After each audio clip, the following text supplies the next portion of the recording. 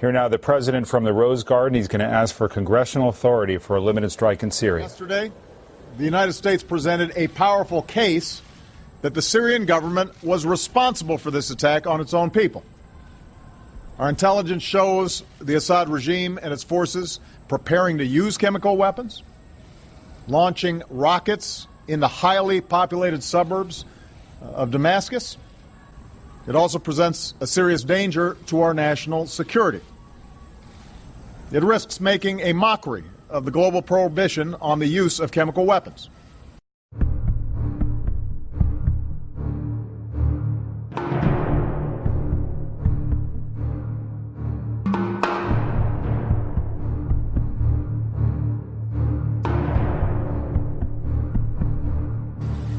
It endangers our friends and our partners along Syria's borders, including Israel, Jordan, Turkey, Lebanon, and Iraq. It could lead to escalating use of chemical weapons or their proliferation to terrorist groups who would do our people harm. In a world with many dangers, this menace must be confronted. Now, after careful deliberation, I have decided that the United States should take military action against Syrian regime targets.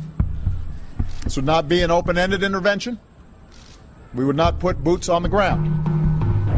Instead, our action would be designed to be limited in duration and scope.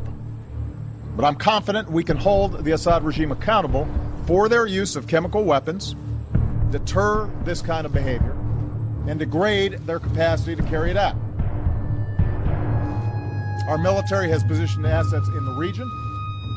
The chairman of the Joint Chiefs has informed me that we are prepared to strike whenever we choose. Moreover, the chairman has indicated to me that our capacity to execute this mission is not time sensitive. It will be effective tomorrow, or next week, or 1 month from now. And I'm prepared to give that order. Of both parties, I ask you to take this vote for our national security. I am looking forward to the debate. In doing so, I ask you, members of Congress, to consider that some things are more important than partisan differences.